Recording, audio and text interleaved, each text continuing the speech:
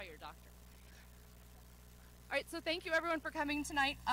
We have Tyler Durman as our guest speaker tonight. Earlier today, he spoke with the students at Santa Margarita just about a couple different things. I'm going to let him talk to you a little bit more about that.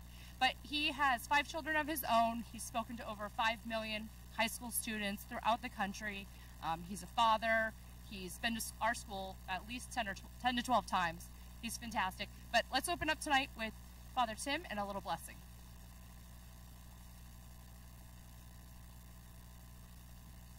Good evening. How we doing? All right, we're here. Thank God. Thank God for parents. In the Father, and of the Son, and of the Holy Spirit. Amen. God, we thank you for gathering us together here for this important topic. We ask, Lord, that you would continue to strengthen us with your grace and your mercy to do the most important job in the world, to be parents to our children, especially our high school children. We ask you to bless these parents gathered here, the ones over live stream, that they would continue to be strengthened with your hope and with your presence. So we ask that you would bless our speaker tonight, bless each one of our students, and continue to lead us closer to yourself. Through Christ our Lord. Amen. In the Father, and of the Son, and the Holy Spirit. Amen. And just for everyone here or at home, Tyler has written a book that we all recommend that you guys go ahead and, if you haven't had a read, I know some of you here have already told me that you've been reading it. It's called Counterintuitive. Highly recommend it, and you can grab a copy. I think he has some copies here tonight if you want one, but ladies and gentlemen, here's Tyler. When they told me they were going to live stream this, I thought it's going to be a very intimate crowd. Maybe you didn't know they were live streaming it. If I were you, I would never have shown up here. Because what if the guy's terrible? You can't leave as easily as you can push a button or close the laptop. So I'm so happy you're here. We're just going to go for 75 minutes, and I'll hang around afterwards in case you want to talk some more. Just do me a favor. Would you raise your hand if your kid suggested or encouraged you to come tonight? Okay, most of you. Okay. That means those kids are home stealing stuff right now. But anyway, I'm so happy you're here. This is going to be fun. I'm really looking forward to it. One correction about the introduction. I know she said my wife and I have 5 kids. We actually have 4 great kids and this other kid. Anyway, so no, we got 5 pretty good kids, but they just take turns being jerks. What we're going to do tonight is we're going to talk about, I need to tell you 2 things before we dive in. One is everything I'm going to be sharing with you tonight, of course, is about how to be a better parent for a preteen and a teenager today in this culture coming out of what we've just come through as a nation. And I've spoken to over, as you heard in the introduction, over 4 million students. It's approaching 5 million now. And I want you to know everything we're going to talk about comes from this unique source. After I speak, and it happened today in the gym here, students will typically come up to me and want to talk to me about things they've never heard before. They've never told anyone before. At some schools, particularly depending on what time of the day the assembly is, I will be standing there. Sometimes I'll stay at the school for more than an hour or 2 hours, where kid after kid will come up and they'll say things like, I've never told, my best friend doesn't even know this. Can I tell you something?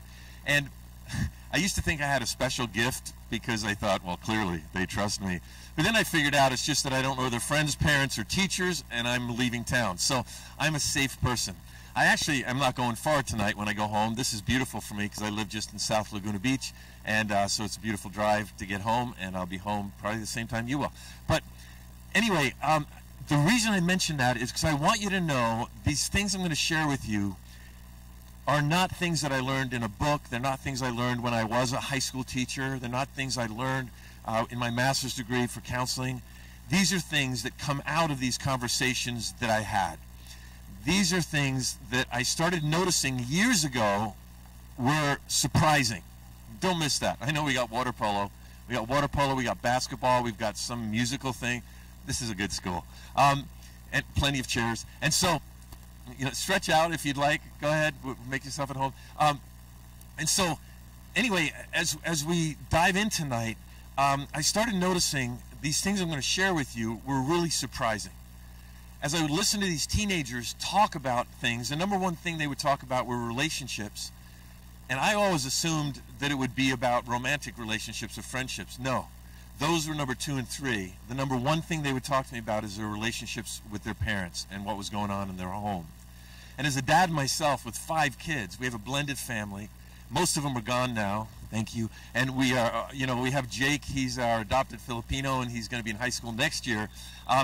But what happens with us in our family is that if you're anything like we are, when they hit puberty, things begin to change dramatically. And I thought I had it figured out pretty well. But as I started listening to these conversations, I started realizing, wait a second, what did you say? And I thought, I better document this because I want to be the best dad I can. And I've been doing this for over 30 years, 5 million kids, about 250,000 a year. It takes a while to do that, just shows how old I am. But in all of these thousands of one-on-one conversations I've had, the consistent theme has been that these things that I learned went against what my intuition told me. They went against what much of our culture tells us as parents. Particularly, there's been a major shift in our culture over the last 30 years or so. And that shift has been dramatic. And so I started documenting, and then 15 years ago, I found a new passion for helping other parents like myself and Kristen, my wife, who you would love, by the way. She couldn't come tonight, but she wanted to. But she says hi. Just so you can picture her, she's 98 years old and really rich, so that's good. She's not rich. But anyway, so she can't get away. If you're smiling at that, you're an evil human being. But anyway, I'm just testing the audience. This is going to be fun. So Kristen and I obviously wanted to do the best thing that we could with our kids, and we found now this passion to help other parents. And that's why I'm here tonight. This is the part of the day that I'm really most excited about. And maybe you're at home watching this thing, and you're watching it because your teenager told you to watch it, and you don't even know what this is about. We're going to help you get clarity about what your kids' real needs are, because that will inform what your role in their life will be. If you're like me, and I know you are in this way, you want to have a close relationship with your teenager. Some of the things I'm going to be telling you tonight, most of them will go against your intuition. They'll be counterintuitive. Now, the second thing that I told you there were two things to begin with. The second thing is that my friends will always, this happens on a regular basis, they'll say something like, hey, Tyler, are you going to be up in the San Francisco Bay Area anytime soon, or Denver or wherever? And I travel a lot, and so the answer is usually, yeah, next month or whatever. And then they'll say this, oh, good, because we have these friends whose teenager just went nuts, and we told them you'd stop by and help. I'm like, you told them that? They're like, they'll feed you. I'm like, oh, okay, I'm a guy, ribeye, medium rare, I'll show up. I rang a doorbell at the end of a cul-de-sac in a little town called Danville, up in the Bay Area, cute little town. I rang the doorbell. All I knew was on the other side of the store was a family with one child. Linda and Rob have a daughter who's 14 named Heather, and Heather was out of control. That's all I knew, besides the medium rare ribeye and baked potatoes. So it's late afternoon. I ring the doorbell. Linda answers the door. She welcomes me in, and she could fit in this crowd really well. There's nothing strange about her. In fact, I found out later she's respected in her community. She owns her own business, has healthy friendships and relationships. But she walks me into the kitchen explaining Rob will be here in a few minutes, just that he's stuck in traffic. It'll be 5 or 6 minutes. And so she sits me down at the kitchen island. I remember it was black granite because I wanted that at the time until I got it. Now I would never have black granite again. Talk to me later if you need some decorating. Anyway, so I thought, this is beautiful. She slides some scissors aside, some lemonade toward me, and I thought we were going to small talk, till Rob got there. She just dove right in. She said, Tyler, I cannot wait for my husband. I said, what? She said, I'll just confess, it is out of control. Last week, Friday morning, a week ago today, before school, I was chasing Heather around this kitchen island, screaming at her like a lunatic with those scissors in my hand. I said, how did that happen? She said, it started upstairs. I came out of my room. She did too. I saw her in the hallway. I said, Heather, you cannot wear that top to school. She said, why not? I said, because you can see through it. It's a cover-up for a bathing suit. I can see your bra. Change your shirt. And my daughter looked at me and said, yeah, what are you going to do about it? Whatever. Turned her back and started walking away. She said, I know it's wrong, Tyler, but I'm sick of the disrespect. I didn't know what to do, so I went after her. I shouldn't have, but I did. She sees me coming. She starts running. I start running. We go down the stairs. We get to the kitchen. We're going around and around the island. The drawer was open. I saw the scissors. I thought, that'll teach her. I'll cut it off. She'll never defy me again. I said, well, what happened? She said, well, she's faster than me. And I began to smile, but if you were there, I won't forget this moment. She looked down, and I could feel her embarrassment coming off of her. I mean, she had just confessed to this complete stranger about one of those times when she had lost it with scissors, a weapon. She's chasing her daughter, and it didn't work. And she looked up at me quickly. briefly, and as she looked up at me, as if to see, like, was I going to judge her, I said, next time you ought to trip her on the stairs. And she smiled and was relieved I wasn't going to judge her. And I began to say, I'm sorry for what you're up against, but the great news is this, and this is true for you and for me. There is always hope when it comes to a relationship with a preteen or a teenager.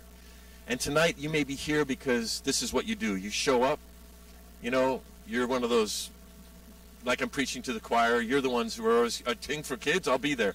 Maybe you're here tonight because your kid never talks about school and they say, could you go to this? And you're like, I'll go, whatever it is, because I want them to know I care.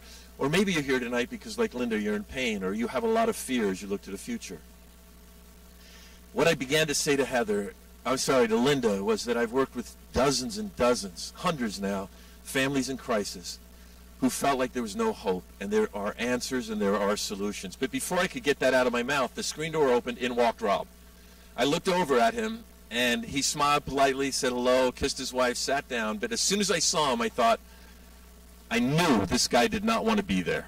And here's why I knew it. He's a man. By the way, if you're in a relationship with a male, and you hand us a book, like women, we knew you'd be here tonight. You always show up at these things, and we're seeing a trend of more and more males coming to these things. But if you're in a relationship with a male and you give us a book like about relationships or parenting, we know what you mean. But you might as well just hand us the book and say, you're a failure, read this person, right? It feels so, and so you can imagine how Rob must have felt with a stranger in his house going to tell him how to raise his own daughter in his own kitchen. But he was really polite, really nice. He sat down, he looked at the scissors and said, she told you? And I said, yeah. And then I tricked him. I said, listen, would it be okay, I'm from Hawaii most of my adult life, would it be okay, I love being outside, could we just go for a walk and talk while we walk? Well, that was all true, but the real reason I wanted to go for a walk, I did not tell them till the end of the night, but I'm going to tell you now. The real reason was I wanted to put Rob in a position where he would open up. Linda had already opened up. Rob, I didn't know about. I'm going to explain to you, based on a little piece of research, why I wanted to go for a walk. Why, when I do counseling with dads, I go for a walk or I hop in the car and we go for a drive if the weather's not good enough. And so the reason is, and by the way, for the next few moments, I'm going to come back to Linda and Rob, but for the next few moments, I'm going to talk about communication. And you know, we hear that word a lot, but I'm going to talk about communicating with your teenager and how to connect with them, how to get them to talk if they stop talking, because that happens a lot of times.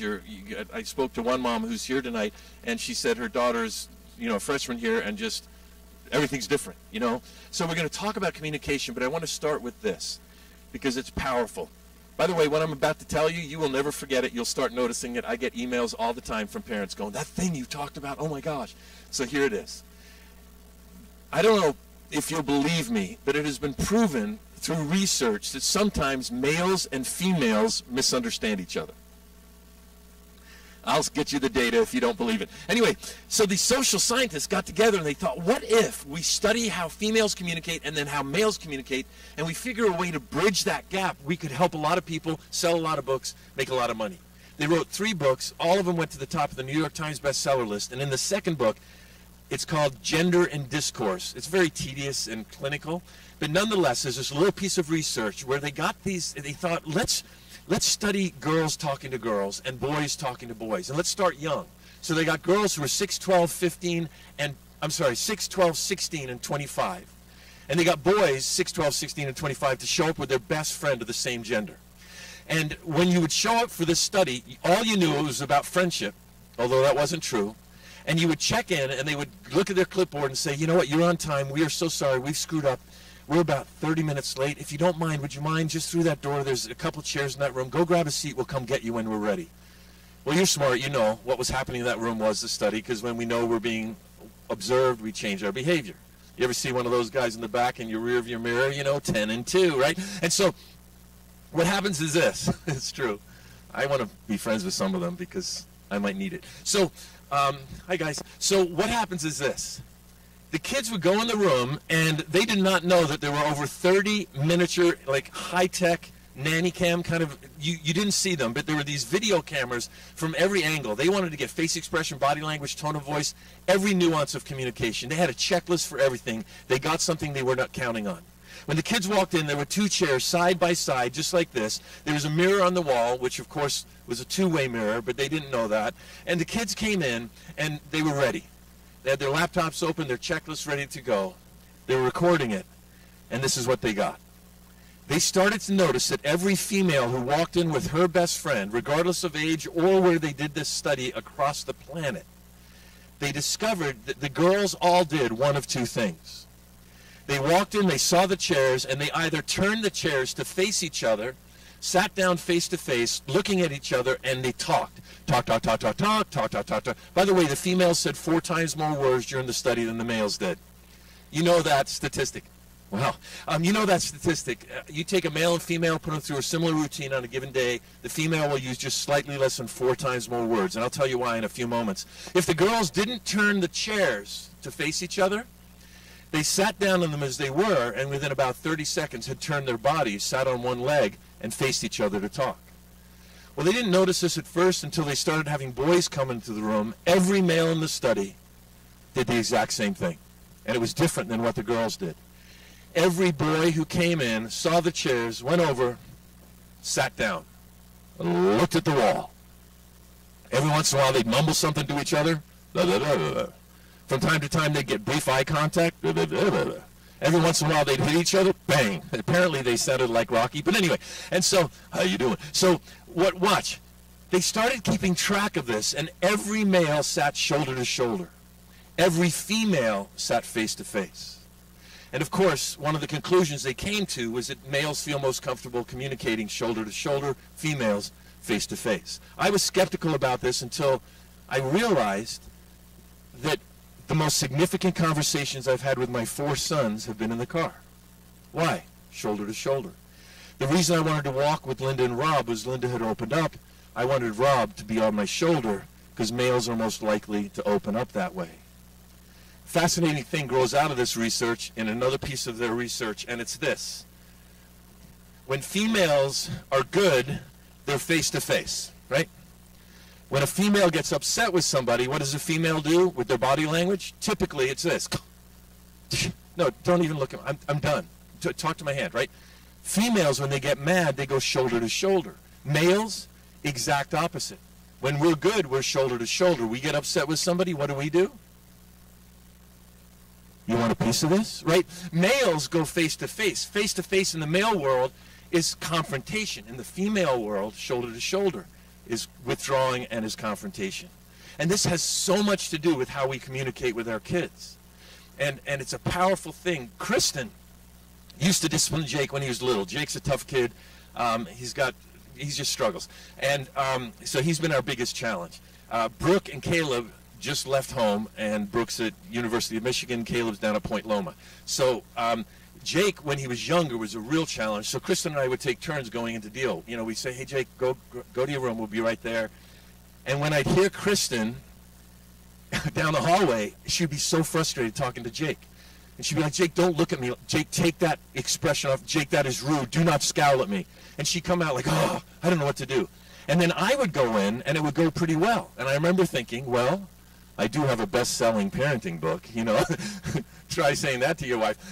But I would go in, and she's the smart one who figured it out in the end, but I'd go in, Jake would be sitting on his bed, side of his bed, I'd go in and just sit next to him intuitively. I'm a guy. I'd look at the floor, and I'd go, so Jake, what's going on? And within a minute or so, he would ease into me. Kristen changed that one thing, and it dramatically changed the way Jake, and then Caleb, he's our easiest kid. Shut up, you have a favorite. But anyway, Caleb, he's at Point Loma. He was going through something hard. I happened to be on the road, and Kristen was like, he just won't talk about it, but I know there's something wrong. 3 nights she tried to talk to him. And then the 4th night she remembered this research. She went into his room and sat on the floor in front of his dresser and said, Caleb, come here. Sit next to me. And he's like, what? She's like, just sit next to me. I think he was 14 at the time. And he goes, Mom, this is weird. She goes, I don't care. Just come sit next to me. And she called me and choked up. She said within a minute, Caleb burst into tears and talked about what he was going through at school. Why? Shoulder to shoulder. It's profound. If we want to communicate and connect with our kids, it may mean we need to go against what our gender naturally tells us. And again, this isn't me just making this stuff up. This is research, and you can go and check it out in that book, and I can give you that information later if you need it. There's a fascinating thing, too, just about females and males, because you may have a child who's not the same gender as you are, and here it is. Females resolve conflict differently than males do. And because we got so much to cover, I'm going to just fly through this, okay? So hang with me. I'm going to, on this side of the thing, I'm going to, over here, oh, hello. I'm going to talk about, this will be the female side. Females do resolve conflict in a different way than the males do. So up here in their relationship, whoever it's with, let's just say it's a girl with her best friend, they get into conflict. Up here it's good, down here that conflict is really bad. Well, they get into it in a typical pattern, again research-based, and get out of it in a very beautiful pattern. This is the female side. Here it is. You ready? Watch. Females, everything's good. Someone gets upset at somebody else, whatever the reason might be. First thing they do is they go shoulder to shoulder. Second thing they do is they stop talking to each other. Third thing, I told you I was going to tell you why females use more words than males do, and then we'll come back to this. Females need more words because they use communication for something different than males do. When males communicate, we do something very simple. We have information in our head, we want to put it in your head, and when we've done that, we're done. Picture two glasses on the counter, one's full of water, that's your son's head. The empty glass, you're waiting to hear what's going on in his brain. It's just him walking in, pouring the water, and putting the glasses down, going, thanks, and walking out, right? That's how males typically communicate. Females, it's really different, and this is why they need more words. Females tend, and there are exceptions to this on both sides, but females tend to want to talk not only about what is in their head, but they want to talk about the emotions that are associated with those events or things. And so girls need more words because they're going to talk about how this thing makes them feel. In fact, females love give and take when it comes to communication. And females, and this was so helpful in my marriage and with my daughter, females will often use communication to figure out how they feel about whatever the topic is. So females will actually try on different emotions as they talk about it, as if those emotions are present and real, just to see how, like trying on shoes or whatever, how does this fit? Is this what? And their girlfriend will look at them and go, oh yeah, totally, oh no. And there's females have been known to contradict themselves within the context of the same conversation. And this makes our male heads, explode because they're looking at this like, what, do you love him or hate him? Do you want to marry him or murder him? Just make up choose something, right? And it gets us into conflict. So females need more words because of this. And so being the fact that they need to talk not only about the event but about how they feel, it has been proven that sometimes one girl will go to another girl to talk about a third girl behind her back. Surprise. Anyway, and so they will start talking, and they will start talking, and they will talk and talk to whoever this other person is, and they will talk and talk and talk, and then the other girl might find out what's been said, and she will do the same thing with her friend, get down to the bottom, and it's really bad. And this is where it gets beautiful. Females resolve conflict typically in this fashion. First thing that they will do is they will say, I'm sorry. So one girl, maybe time's gone by, she realizes, I don't feel angry anymore. If they're in the same physical place, she'll turn to her friend and go, hey, listen, I'm really sorry. And then her friend will typically turn to her and go, no, I'm sorry. So they'll say they're sorry, and simultaneously they will go face to face. And then they will, and this is research, they will get physical contact going between them. They might hug at that moment, they might reach out, hold each other's hand, they might stroke each other's shoulders, whatever it might be. And then, so they will touch each other, and then they will talk about what they experienced. And then they will reverse, they will open every file folder, within a file folder. No, that's not what I meant. Oh, that's what you just, oh, you're going to say. No, that's not, I really thought that. And they'll go back, and they'll talk. Get to the top, look at each other, say, let's promise to never let this happen ever again. They will hug one more time, and then everything's good. That's the female typical pattern. Again, there's exceptions, but this is typical. The male pattern is over here. And I'm going to fly through this one, but here it is. The chart for male conflict resolution is like this. I'm mad at you, everything's cool. Okay, that's our conflict resolution. Right? We go from anger to, yeah, don't even worry about it. And so this caused me problems as a dad. This is much simpler than this. And so when I hurt my daughter's feelings, this one time I hurt Brooke's feelings because I was already annoyed. You ever bug your kids? You ever been, remember Linda with the scissors? I think we would all be surprised if you knew how many of us sitting here and listening have lost it with our kids the way Linda did. We just don't talk about that at lunch on Tuesday, right? We don't paste that on Facebook, right? You know, hey, how you doing today? Hated my son so much today, I went in his room when he left for school and stole his money, right? We don't say those things. Oh, you think that's bad? My daughter doesn't know it yet, but when she left for school, I spit in the back of her head, right? We don't tell those stories. And if you're smiling, it's because you have a child. Anyway, and so I was annoyed, and my son's room was messy. They share a room, you know, Laguna Beach. We actually sold an acre in Hawaii and came to Laguna Beach and bought an outhouse. But anyway, it's a cute little outhouse. But so anyway, my son's room was, we actually turned the garage into a room. And I usually can't say that, but they just made it so that's legal now, so they won't take it away from us. So who cares? They're in the garage, and there's a little bathroom, and it's messy. I'm sick of stepping on Legos. And I think Brooke was about 11 at the time, and bless her heart, I'm at the end of this hour, we went to the Container Store, we're getting it done. My boys had a good attitude. I'm still annoyed though, this is wasting my time, should never have got so messy. At the end, Brooke walks in, sits down, looks at what we're doing, and goes, hey, Appa. My wife's Korean, so they call me Appa. She said, hey, Appa, why don't you put that stuff in there and slide it over there and move that stuff over there and put that in the corner? And what I thought I did was, oh, Brooke, thank you so much. Oh, it's so sweet of you, it's not even your room. Thank you, but I think we got to figure it out. Kristen saw what I did. She was walking by at the time. What I apparently did is went, what? No, we got it. I shooed my daughter away with the back of my hand. I didn't mean to do that, but I obviously hurt her feelings. Kristen said, you better go talk to her girl. She's in her room. And you know what I knew that meant? It meant I had to enter this world. If it was my son's, it would have been much easier. I could have just poked my head in the door and said, did I hurt your feelings?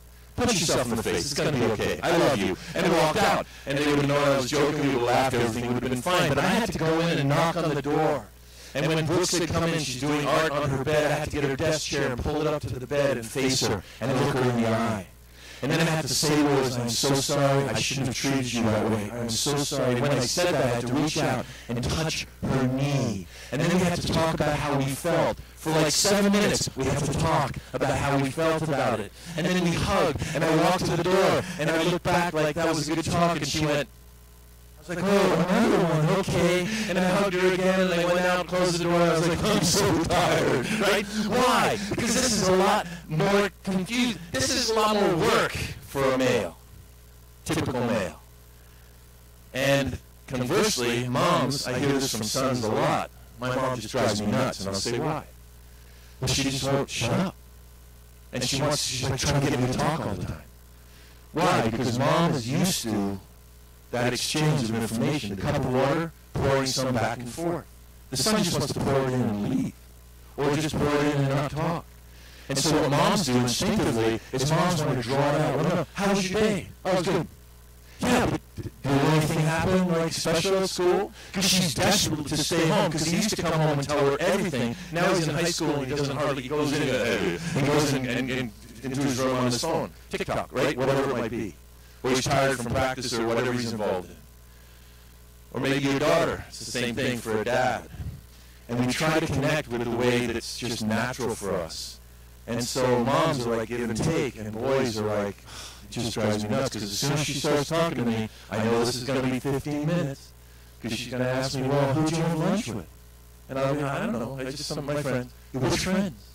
Right? Because mom wants desperately to feel connected.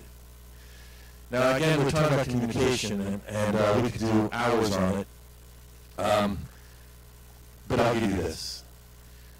Research came out in the 1990s that said, and it's true, still holds true today, kids who have 4 sit-down meals with their family are 4 times less likely when they get into their 20s to abuse substances. And that's sit-down meals during the week, 4 a week.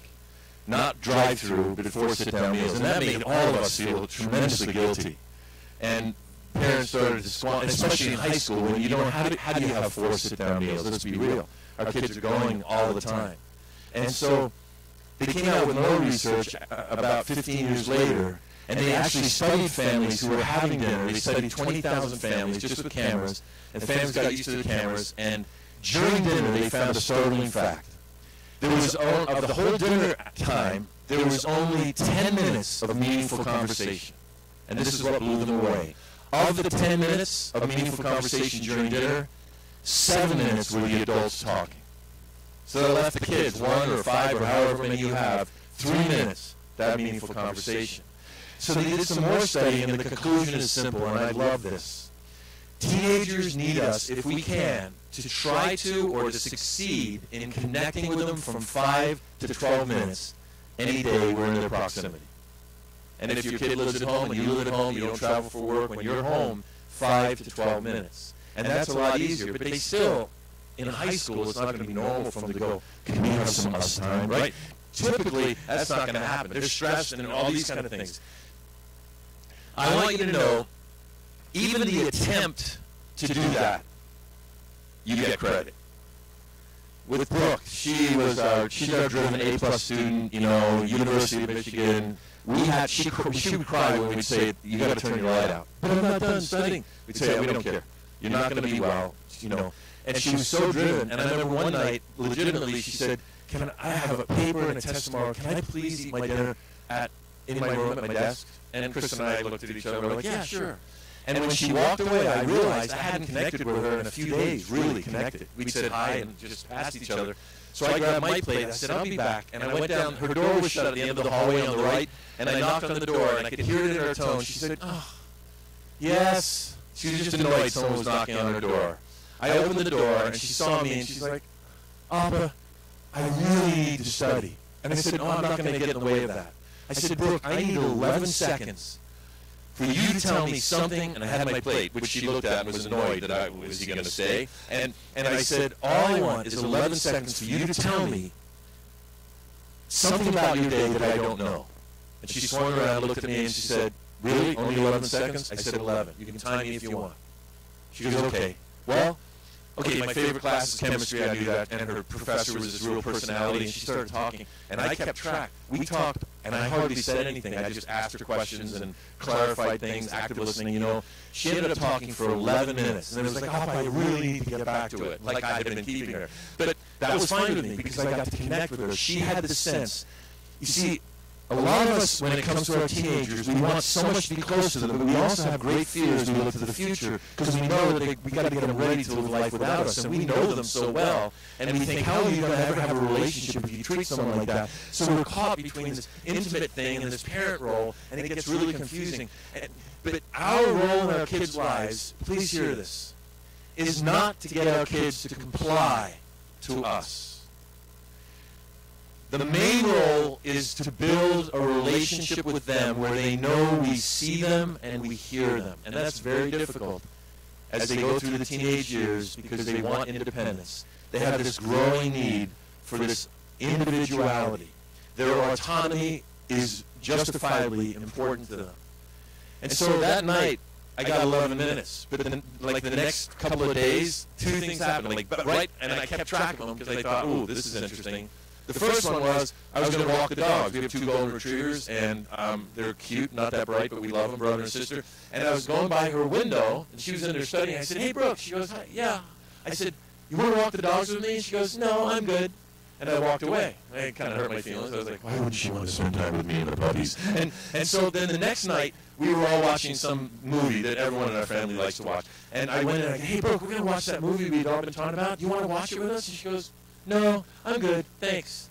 And I walked away, and what I realized is, and Brooke and I have spoken about this since, is that she saw my attempt as valuable as when I got the time with her. And what we often feel, and we take it personally, is like, well, if I don't get to really get this face-to-face time or shoulder-to-shoulder time, I guess we're not close. It's the attempt that matters. We are so surprised our independent daughter calls literally every day from UMich. She's made friends. She's doing great in school. She's studying the brain and how that relates to how we see things and how we buy things. It's got a fancy name. I can't even remember the name of what she's studying. She's thriving. She loves her roommate, but she calls every day just to check in. And she missed a day and called and said, I miss you guys so much because I didn't get to talk to you. Brooke was the one who was in the door, get her stuff, get out, and go. Like we hardly ever saw her, but there's this connection we have. Not because we're perfect, and definitely not because we're weak. I'm going to say a few statements now that fold out of this communication thing, and it's this, and we'll show you through Linda and Rob and Heather. Teenagers are like barbecue chicken. I guess we're done. Thank you for being here tonight. No. Teenagers are like barbecue chicken. Just because they look done on the outside does not mean they're done on the inside. Teenagers have lingering childhood needs that will not go away till their frontal lobe stops growing in their mid to late 20s. And the greatest felt need teenagers have is the need to feel safe. Josiah, who hired me at the beginning of my career, in fact, this kid was the day I began documenting what I was learning. After I spoke at his high school, Marina High School, there's one in Orange County and there's one up in Ventura. This was the one in Orange County. He introduced me. He was a junior student body vice president.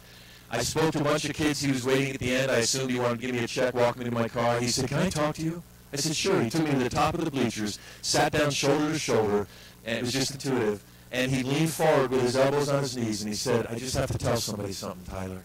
The first tear fell when he said, my dad doesn't love me. And I said, well, what do you mean? What he said was so surprising that I kept repeating it in my head while we talked.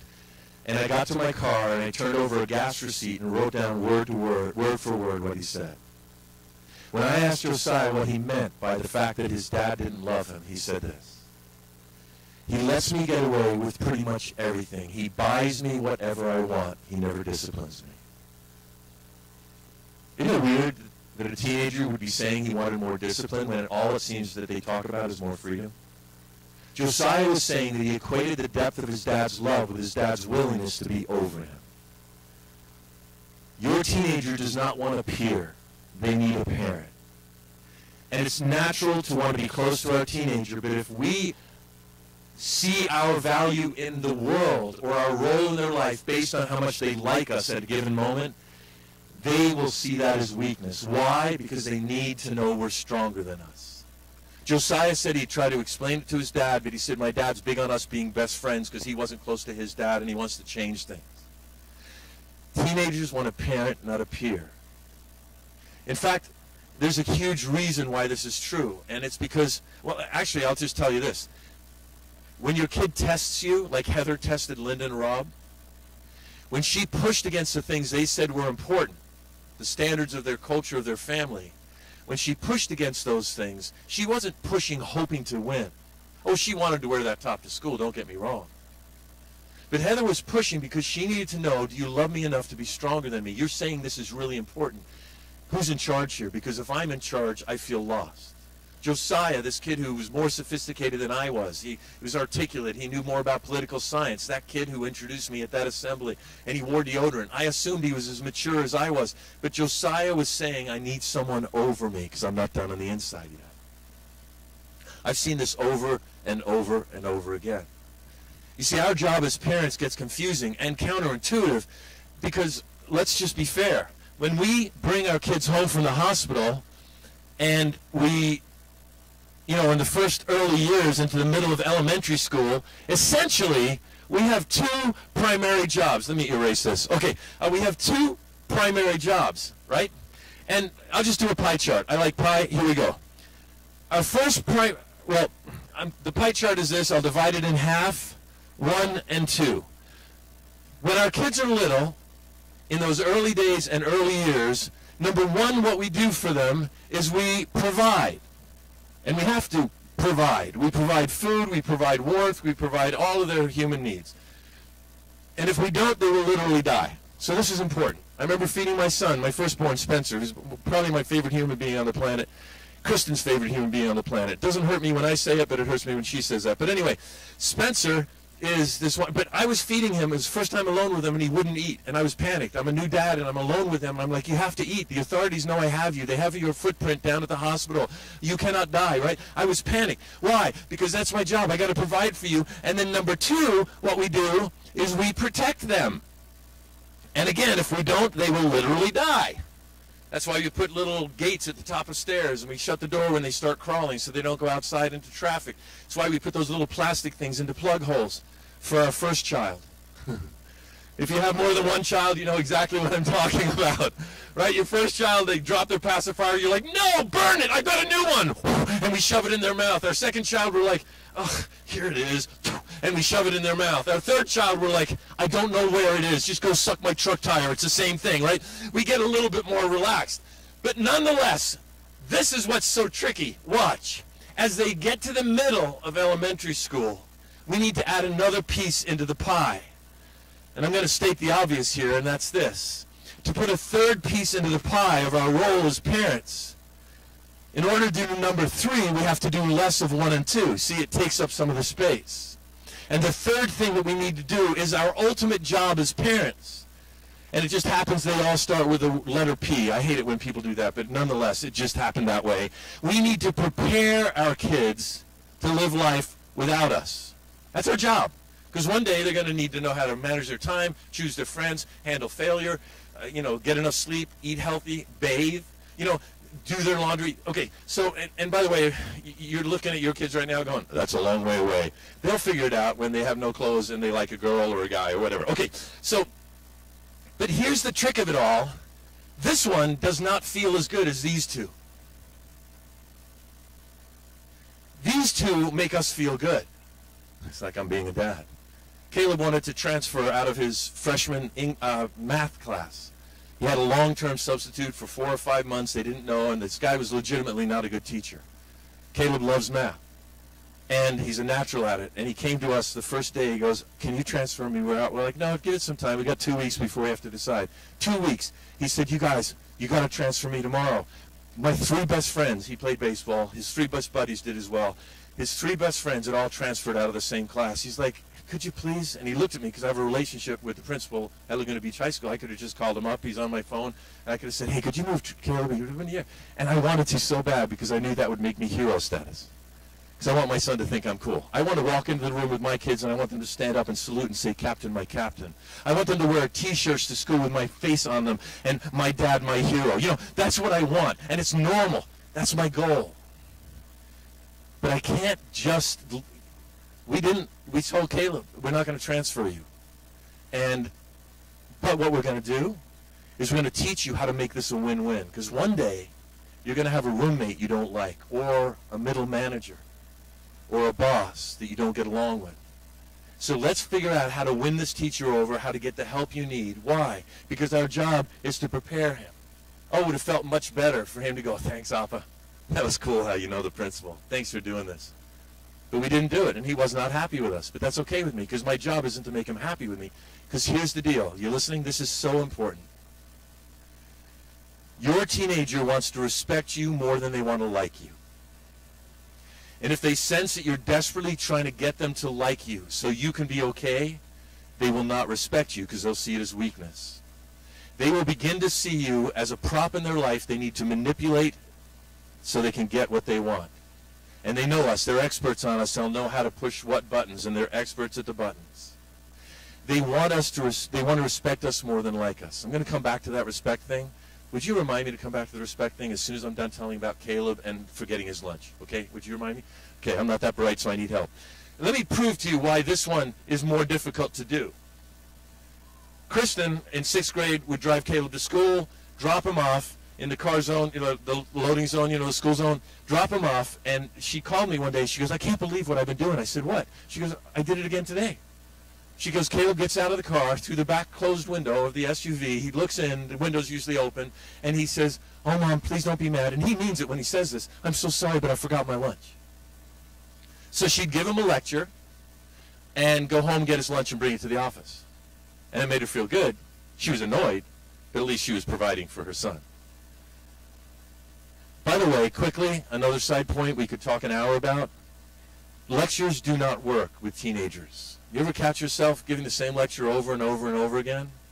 I'll tell you why it doesn't work. They did research on the human brain, and there's a part of our brain that lights up when we're willing to be persuaded or to change our thinking. When you are you ready?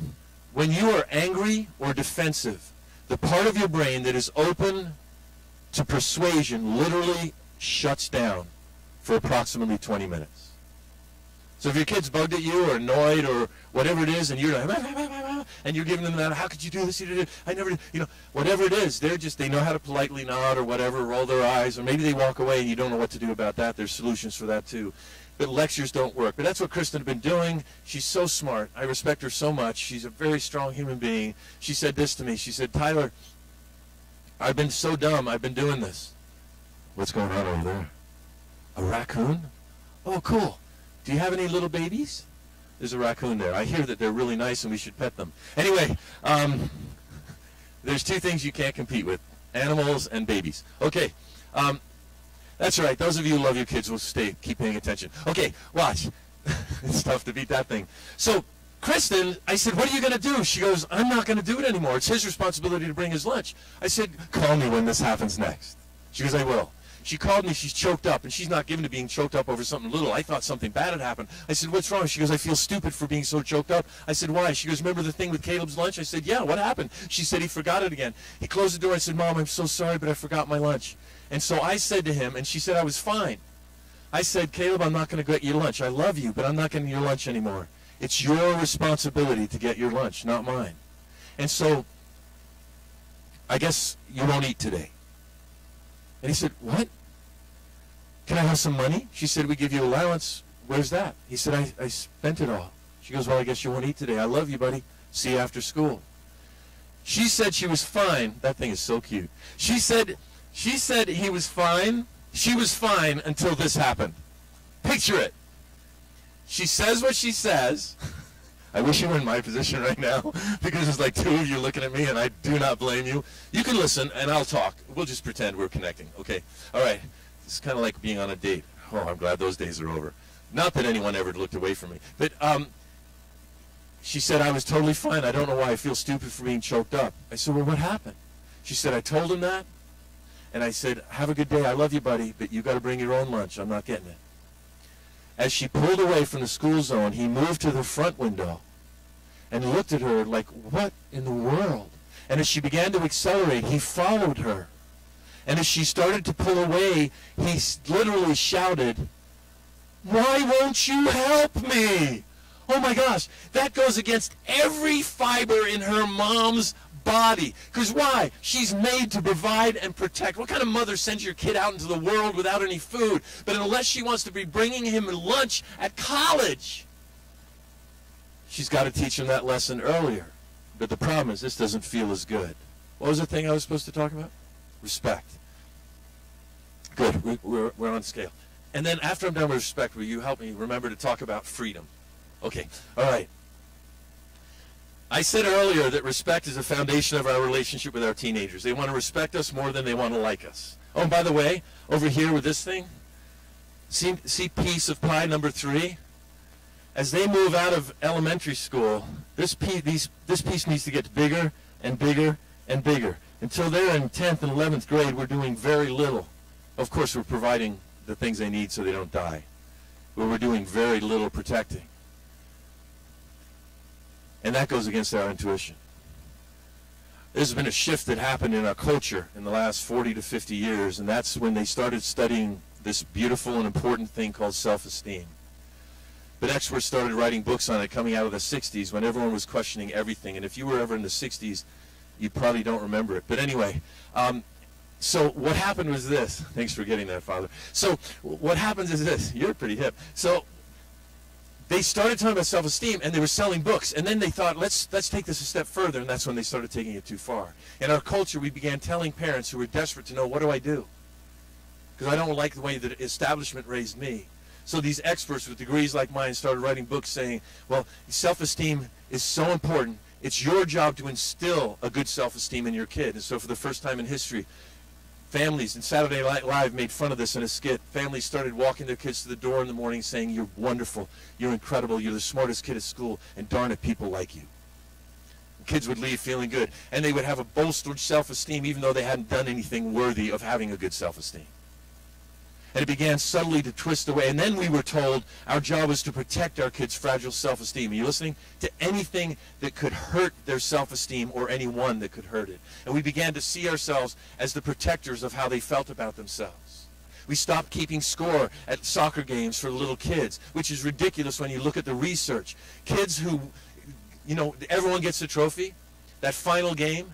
It's ridiculous. Research indicates that kids feel incredibly powerful emotions when they get the same trophy as the team that beat them or the team they beat. The kids who get the trophy, even though they've kept score in their head and they know they didn't win the game, they get the same trophy, they feel shame and embarrassment. And the kids who know they won the game see those kids getting it and they feel anger and resentment. But we keep doing it. Why? Because we're feeding our needs. Because this is so much about us feeling like our role in their life is filling us up and making us important. This has shifted wholesale. Parents started thinking, I need to call the teacher at school when my son is upset or my daughter isn't getting the grade they should. I have friends who are administrators. By the way, nobody has said this to me at this school. And if they had, I'd probably quote them right now and tell you who they were. But nobody said this at this school. I wouldn't do that. But I have friends who are administrators, and the number one problem they have in education, I have a friend who wants to quit. He's at a very big, successful high school in Colorado. He wants to quit, and the number one reason, he says, is just parents. Parents are meddling in everything. Why? Because we feel that our job is to protect and make sure they feel good. And we have bought wholesale into this lie that research, and I can't talk about it now because we don't have time, but come to me afterwards. Research indicates what a lie this is, and the lie is that our kids need to get into a very small select group of schools, and if they don't, they're not going to have the best life possible. The truth is they studied kids who had similar SAT and PSAT scores. Half of the people they studied went to Ivy League schools, half of them went to 2-year junior colleges and finished in a 4-year university. Those kids at the Ivy League schools got an advantage right out of college. They were higher on the ladder, but after 15 years, there was no marked difference between these two groups when it comes to income, influence, and contentment. And so parents are pushing kids. Kids are feeling stressed in a school like this. Maybe you have bought into this. Why? Because we're desperate to make sure our kids can have the best life possible. You know, there is a college for your kid. It doesn't matter, ultimately, according to the research, where they go. It doesn't even matter if they want to be an artist and they want to study that, or an actor, or a musician. Because maybe their values aren't that they have a lot of money and 2 cars and a big fancy house. Maybe their values are that they express themselves. I got sidetracked. Respect. I'll get there. Respect. Our kids want to respect us. Thank you, though. Our kids want to, I'm taking you on the road with me. We'll have to travel separately because, I'm married. But anyway, watch. Here's the deal. I did this today in the assembly, and I did it on purpose because I was in a very difficult situation. Normally, this school, I've been here for years, is like a piece of cake. These people know how to run a school. They know how to put it on an assembly. I mean, they've got departments. They start in prayer, everything, even though he left. Everything, right? They care about the kids, and here's the deal.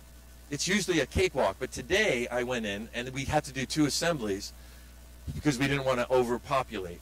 And so we did the seniors and sophomores, and then we did the juniors and freshmen.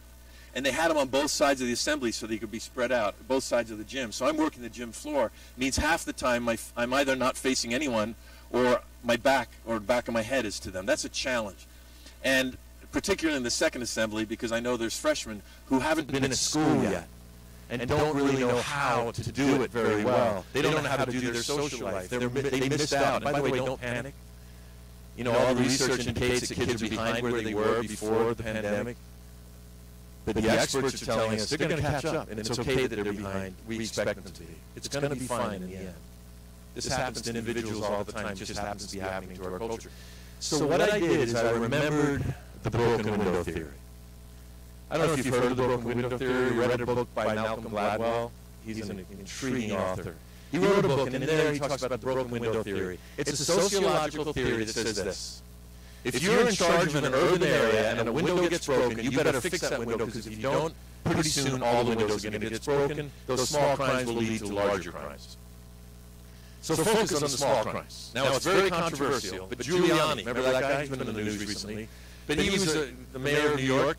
He went in, he wholeheartedly believed in this theory.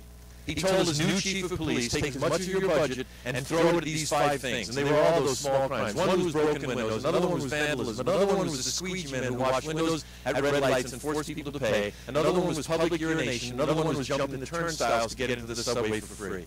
He said, deal with that. And a beautiful thing happened. They would watch the guys graffiti these trains, and they would wait. These guys would sneak in, and when they're at the end of the track, and they would do beautiful artwork. These graffiti artists are incredibly skilled.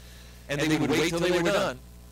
And while they're gathering their cans and whatever it was, they would walk out with a big spray thing, and they'd spray it all gray again.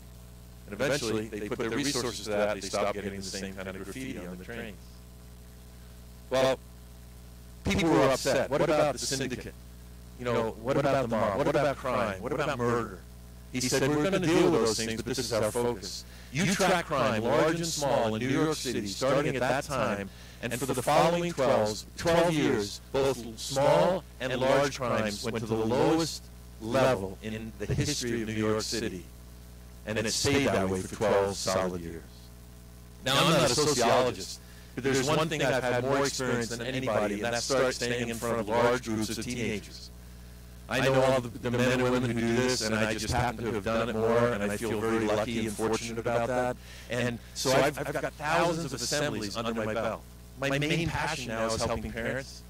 With all that I've learned from these experiences, I feel like I've been entrusted with this beautiful gift. But what I used to do when someone would disrespect me or be talking, and this happened today, this girl happened to be on that side of the gym both times. This girl was talking. Oh, there's a bunch of people around. I'm a minute into my assembly, and I stopped, and I addressed the problem. If you want to speak in front of a group of teenagers, it seems so counterintuitive to be the guy who's telling somebody to shut up. I spoke at a school with 3,200 people, and it was a 3rd and 4th generation gang school. They didn't want to have one assembly because they were afraid of violence. I talked the principal into having one and getting some extra security. The police were there. It was pretty cool. But I spoke, and I knew I was going to be tested and disrespected. Literally 20 seconds into my first story, and stories are powerful. You should be telling your kids stories, because that's what they're going to remember. But anyway, so this kid stood up. His baseball hat was on sideways, and he stood up and yelled, "You suck!" Everyone laughed. And I thought to myself, there's a broken window. And if I don't deal with that broken window, pretty soon all the windows are going to break. By the way, what I'm about to tell you has a great effect for us and for you in your own house. What I used to do in those circumstances is make jokes like, oh, I remember going through puberty when I was challenged. You know, oh, you haven't gone through it yet? Oh, that's okay. And I was trying to do this thing, be their peer. Now, today I made that joke because somebody made a really weird noise up there, something fell and was loud and distracted everyone, so I made that joke. But it wasn't a discipline situation. But I used to try to discipline them and control them through humor, and it didn't work. The windows would keep breaking. So this is what I do now, and I did it today. I stopped that day and I said, young man with the hat, and I was fortunate that I actually saw him. He was in the corner. I said, yeah, look at me. You could have heard a pin drop. I lowered the microphone, knowing full well everyone was leaning forward, like, what's he going to do? And I knew this was my moment to either win or lose their respect, and respect is everything. And so what I said to that young man, while everyone's listening, I said, if you interrupt us again, I'm going to stop, and I'm going to make sure you leave this room, and here's why. And then I gave him a bigger reason. You can't give a reason for respect that has to do with your ego or seems like it does, or your position in their life. Why? Because I couldn't say I'm a speaker or I'm an adult, because he's got adults in his life that he doesn't respect and they're not worthy of his respect. So I said, if I hear you again, I'm going to kick you out, and here's why. Here's the bigger reason. I said, what we're going to get to today is so important, I'm not going to let you get in the way of the people around you hearing it. Now, that's a great big reason. You argue with that, you're a jerk. And then I looked at him again, I said, do you understand? And he just looked at me with his cold face, hard expression. I said, nod your head, do you understand? He went, whatever. And given the circumstance, I thought, well, I'll give him a little grace. I said, thank you. Don't test me or I will kick you out. Now, typically, I'll go back to that person within a minute and I will stop everything, and I did it today, and turn and say, hey, this might sound weird to everybody, but I just want to thank, young man, I'm so proud of you for the way you responded to my discipline with such respect. Now I'm putting myself as the disciplinarian, not before that. And then I say, this might sound really corny, but would you all do me a favor and clap to thank him for how he just responded to me? What I'm doing is making him the hero of the story. It's not about ego. Typically, they stand up and they wave like, thank you, thank you, thank you. And then they sit down and they say, but don't test me because I will kick you out. Everyone usually goes, whoa.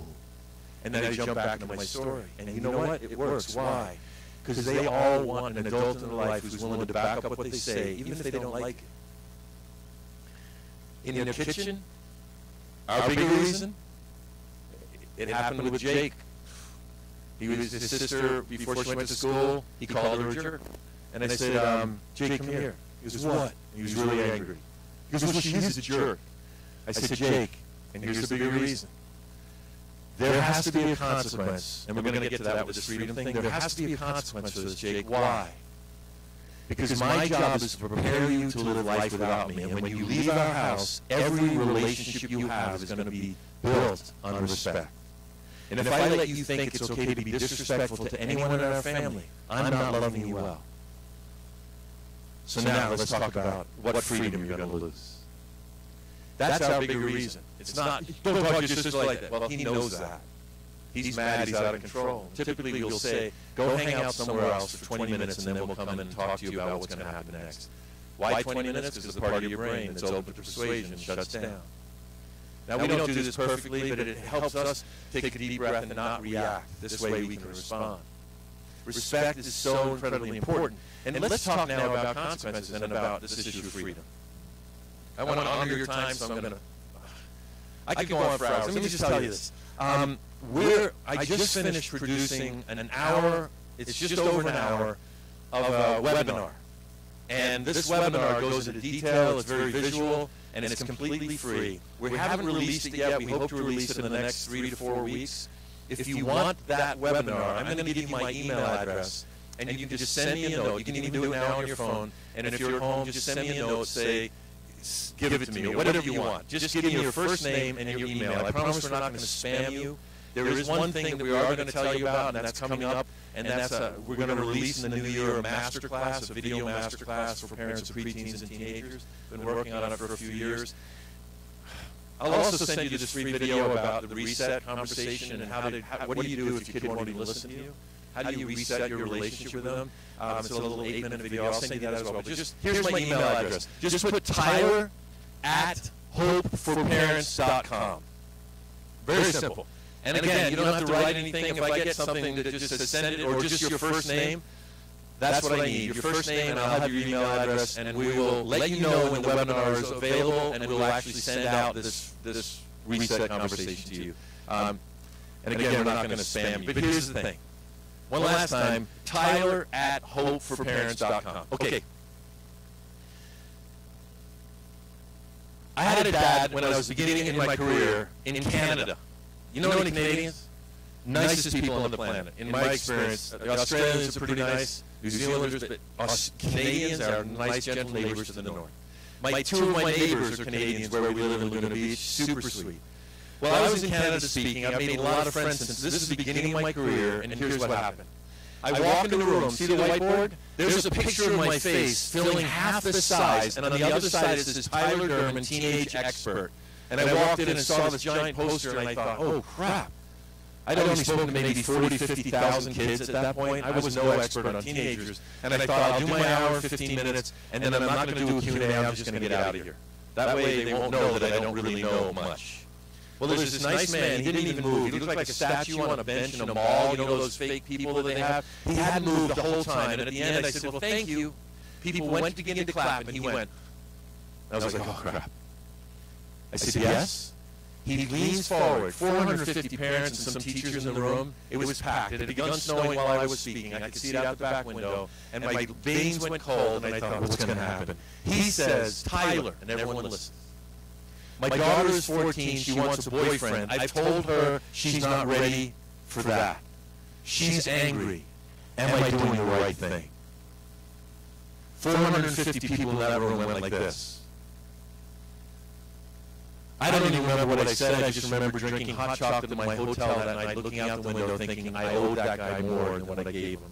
And I thought, I'm going to start finding answers to this. I won't go into the whole process of that, but I'm going to share with you the answer to that dad's question. In fact, in the book, it'll be available afterwards, I have written down, when I was writing this part of the book, I wrote down for word what I would tell that dad, whether he's a raccoon or not. I would tell that dad that what I would say to him now, having learned what I've learned. And here's where it goes. I started asking kids about this issue of freedom. The first thing I learned was this. And this is the dilemma for us as parents. Don't miss this. This is going to build on top of this. When our kids do not get the freedom they think they're ready for, they think we don't trust them. And that's a huge problem, because when they don't feel trustworthy, they're less likely. Trusted, they're less likely to be trustworthy. The second thing they feel is frustration, like we do not know them and we do not get them. This is the research I started doing when I talked to kids about their parents. And I realized there was a dilemma, and it became more complicated. I also learned that when our kids have a little bit of hope, and this is the good news, when our kids have a little bit of hope about anything, it transforms them. That's a human characteristic. Kids I've talked to, and there's been dozens and dozens who are suicidal, I can tell. I ask the questions, they're in immediate crisis. Those kids, when I give them a little strategy for how they can deal with whatever it is, it's not going to draw on the whiteboard, is he? Okay, the masked man. Never trust the masked man. Okay, watch. When our kids get a little strategy, now I would always connect a suicidal student up with somebody in authority in their school. But in our initial conversation, I noticed, I'd give them a strategy, like about their relationship with their dad. I would say, here's some ideas about how to rebuild that relationship. It was like the sun came out. A little bit of hope went a long way. So here's a statement. I know some of you are taking notes, but watch. You ready? Is there more behind me? It's the whole family. Dad, see, he doesn't care. He walks ahead. You ever notice when the family's bike riding, it's always the dad ahead, like, I'm so important, I gotta be the first one. Like, my family needs me to lead them on which street we're gonna go on. Share the road. Okay, anyway, watch. My brother's a bicycle rider, and like, just, anyway. So, this is the solution to all of this. Your kid needs the hope that they can affect the amount of freedom in their lives. And when your kid feels that they cannot affect the amount of freedom in their lives, they are likely to secretly push back and that's where rebellion comes in. Why? Because they have a growing need for autonomy. And when we deny them that sense that there's a hope that they can grow in their autonomy, they're going to find it one way or another. And so we had a conversation. I'm just going to run through it. I don't know what happened to my marker. Oh, here it is. We had a conversation with Caleb when he turned 13. Ruth wanted to listen. She had just about to turn 11. And here's what it was. We sat Caleb down. Chris and I both spoke, but I'll just do it all in my voice. And I'm going to fly through this. But here's the answer to freedom and to consequences and to motivation. It's all wrapped up in this, and I'm going to try to do it in the next 7 minutes. We sat him down with these papers. I had a big carpenter's pencil. I'm not a carpenter. I'm envious of people who make things with their hands. You know, I have friends who can drive by a house and point it and go, hey, baby, I built that. All I get to say is, I said words there. You know, it's not that cool. But anyway, I have a carpenter pencil and a big eraser, and we sit down, and he goes, am I in trouble? I said, no, we've got great news. And I drew a big circle on the top piece of paper. He goes, what's the good news? I said, this is great. We want you to have total freedom. I'm going to lead you through the conversation. There's two conversations you should have with your kids. One is the reset conversation. I'll send you that quick video. It begins to deal with that. And then the freedom conversation. We'll just touch across the surface of it. Here we go. There's more details in the book and in what I'm going to be sending you. But Caleb sits up. He goes, what? I said, we want you to have total freedom. The sooner you have it, the better. He said, really? I said, yeah. He goes, why? I said, because it'll make our lives wonderful. if we never have to worry about you and give you any expectations because you're that mature and responsible, it will make our lives heaven. I said it would be so cool on a Sunday night to kiss Mom goodnight and then to roll back over toward her and say, I haven't seen Brooke since she left for school on Friday morning. And have Mom go, oh, you know Brooke, she's probably helping nuns with homeless people. It's going to be fine. I said that would make our lives amazing. He smiled. She giggled. I said, you get it? We are on your side, not your back. You want freedom, we want the same thing. We want you to have total freedom. I'm now his advocate. Kristen and I both. I said, Caleb, do you remember when you were little and we had a fence around the play area? He goes, yeah. I said, why did we put a fence around the play area? He goes, so we would play? He's not that bright, okay? Everyone's got a dumb kid. I said, no, actually, he's pretty intelligent in some ways. He's got his first for real girlfriend right now, and we like her, which is nice. I drew a picture of a street. And by the way, in case you don't think this stuff might work, I'm not suggesting you become a military parent. Caleb was over to watch Jake play football. He drove up from Point Loma, and at night, Jake was out eating pizza with the team, and Caleb turned to us and said, you guys, can I talk to you about something? And we had these conversations. Our 20-year-old, almost 21-year-old son said, why shouldn't I have sex with my girlfriend? He said, we were alone in the dorm, and it started, and I thought, I probably shouldn't do this, but I didn't know why. And I'm like, I'm a failure as a dad, that he doesn't have any framework to make his own choice. I said, well, Caleb, you've got to make your own choices about your life, but here's some things. And we talked for like a half hour. He goes, okay, fine. And it was totally normal. It wasn't like, oh my gosh.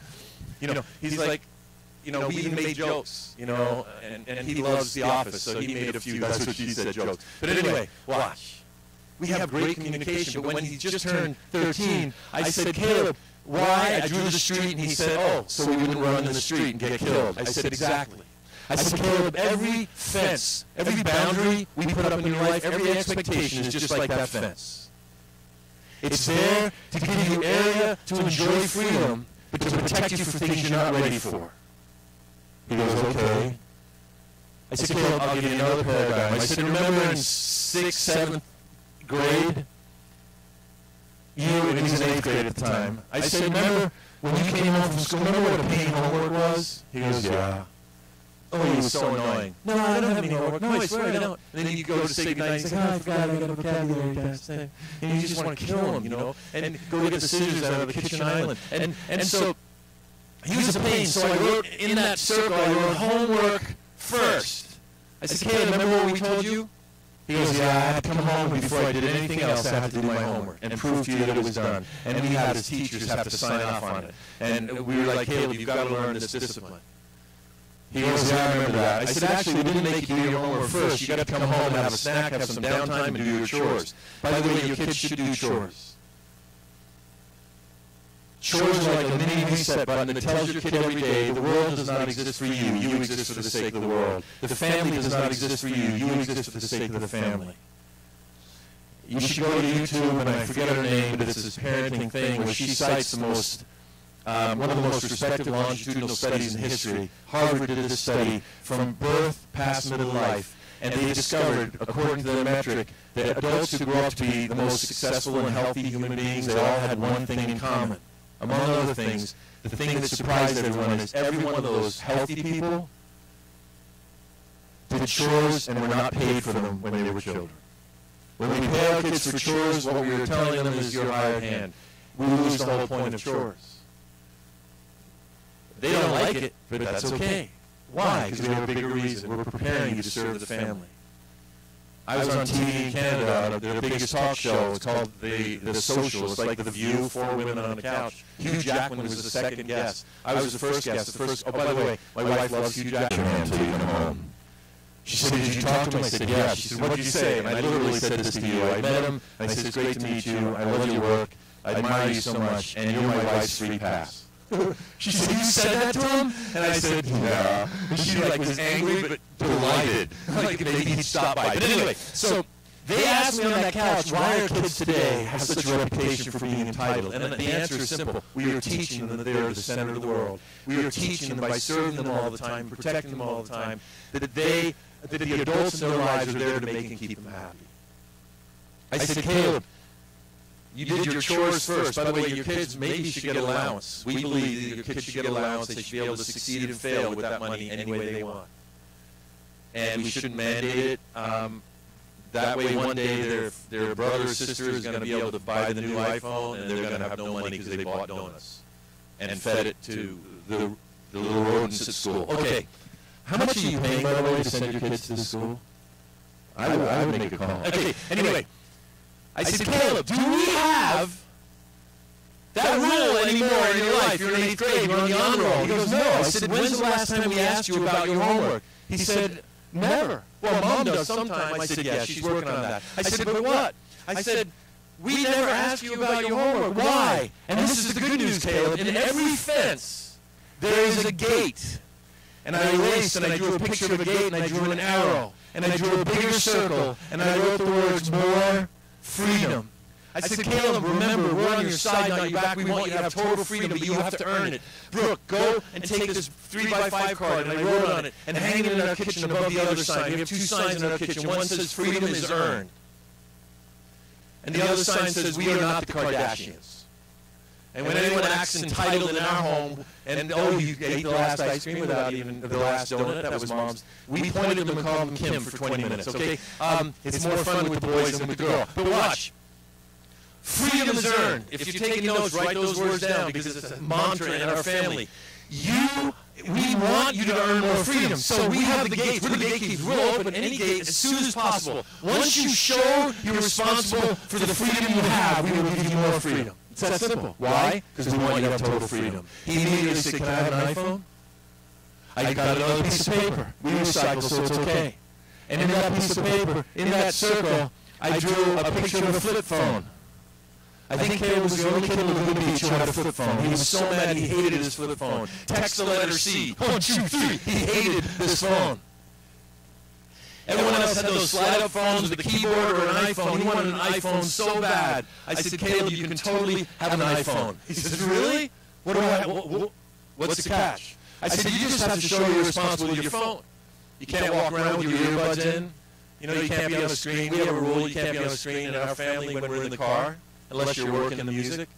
Why? Because that's when we have great times. And when we started this rule, we were behind the 8 ball a bit. When we started this rule, oh, Brooke got so mad. She goes, well, I don't want to talk. We said, fine, don't talk. She goes, I'm going to go to sleep. I said, have a good nap. And she was listening and got so engrossed in the conversation, about 10 minutes later, she got a part of it. We have the best conversations in the car. The screen, we've taught our kids that the person in the room or the car is more important than the screen. There's going to be a lot of information in that webinar about screens and some 3 secrets that will really help you, foundational principles. Will help you with that. So don't forget to send that email. But I said, Caleb, you know, you can't forget it. You got to make sure it's charged. When we call, you answer it. And I told him this. I have checked with the police. It is legal for us to take away your phone. And he said, oh, no, but no.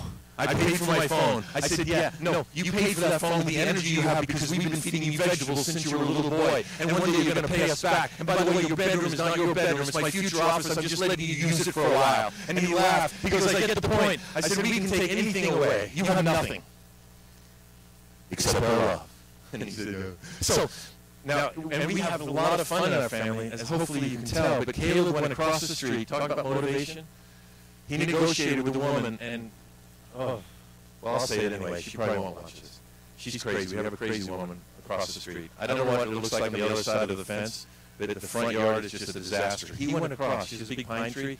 He negotiated $10 an hour for 5 hours of work that following Saturday. He came home dirty, tired, weak, but with his chest out and his shoulders up and his head high, and showed me the $50. Caleb ended up earning his iPhone. And it was a beautiful day, and let me wrap this up. The gates swing both ways. Brooke came in shortly after that and said, oh, and he was coming from the car too. Kristen had just picked him up. Oh, guess what? Caleb's friends told me during leadership class he's been taking his iPhone, telling his teacher he doesn't feel good, going in the bathroom and playing Madden football in the stall for like 20 minutes a day. What are you going to do? I said, oh, I love the information. We're not big on tattling, but thanks for the information. She goes, can I watch? I said, yeah. Just go on the couch. Pretend you're not watching. Pretend you're not listening. She goes over there, pretended to be busy. He comes in next. He goes, hey, Alpha. I said, hey, how was school? He goes, great. I said, how was leadership class? He goes, good. I said, how's Madden football? Did Brooke tell you? And he went off. And I just let him go off for about 30 seconds. You ruined everything, Brooke. Why do you have to say anything? What about the things like this? I said, Caleb, hold on. This is not your consequence. Just go in your room. I'll be in about 22 minutes. This isn't a punishment at all. I just want to talk to you. 22 minutes. They're used to that now in our family. And I went into the room. Brooke was like, I went into the room, and I sat down, and Caleb already knows that the gates swing both ways. When you earn a freedom and you show you're not ready for that freedom, that gate swings the other direction and you lose that freedom. Caleb took his, well, before he did, I said, Caleb, he goes, well, why is Brooke out? I said, I don't blame you for being mad.